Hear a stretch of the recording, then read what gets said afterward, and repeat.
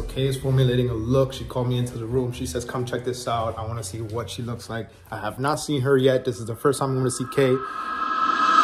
Oh, wow.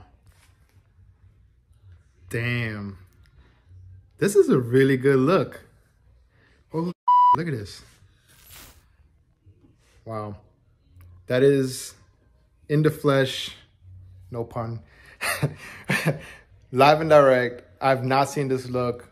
Our ideas come together and this is all her right now. So now my job is to develop and build a set, a backdrop, lighting, and everything based on this look right here.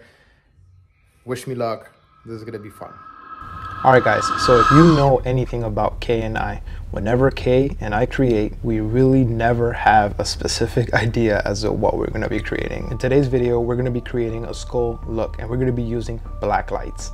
And this was all Kay's idea. She went to the store, she got the black light, got home with it and said, this is what we're gonna do. And I'm like, okay. All right, so what we're gonna do in this short video is basically break down the photo so that way you guys can learn exactly what lighting I use, the settings inputted into my camera, and how we shot it. So like I said previously, Kay purchased a Blacklight bar, and that's what we're gonna be using as a key light in this photo shoot. So in the video right now, what you're looking at is me literally MacGyvering the setup of the black bar. We were kind of in a rush, just a little bit. So yeah, I MacGyvered the black bar, the black light bar onto the C stand that you see here on the screen.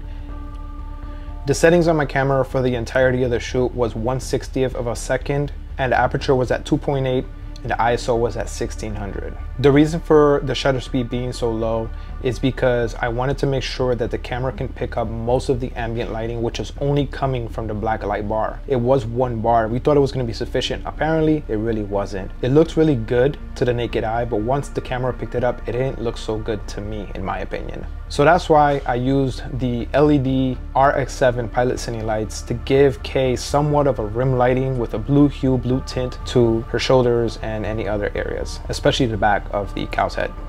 So most of the blue is coming off of the black light, but at the same time in post, I did pick up the blues a little bit in the hue and saturation bar in Lightroom. So that's pretty much the breakdown of this photo set that we created. Let us know what you think about this photo set in the comments. Give this video a like, subscribe to this channel if you already haven't. If you're new here, welcome. Tap on the bell button so that way you get notified every single time I drop a new video. Can't wait to show you the next set that we have coming up pretty soon. Thanks for watching.